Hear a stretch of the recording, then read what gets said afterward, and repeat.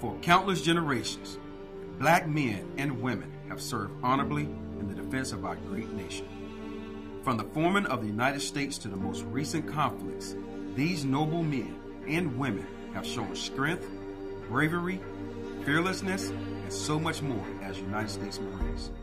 On June 1st, 1942, after serving in nearly every battle from the War of 1812, the Civil War, to both World Wars, black Americans were finally permitted to join the United States Marine Corps. Alfred Masters became the first black American to enlist in the Marine Corps. He paved the way for many more black men to enlist and head to Moffett Point, where they attended segregated basic training. Since then, black Marines have greatly contributed to the success of the United States Marine Corps and set examples for others to emulate. Lieutenant General Frank Peterson was the first black officer to earn the rank of general, and Sergeant Major Alfred McMichael was the first Marine to become the Sergeant Major of the Marine Corps in 1999.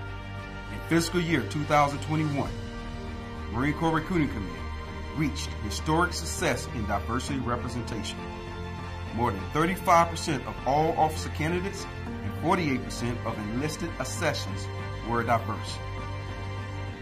In honor of Black History Month, the Marine Corps is proud to celebrate and recognize the success, the contributions, and the legacy of our Marines.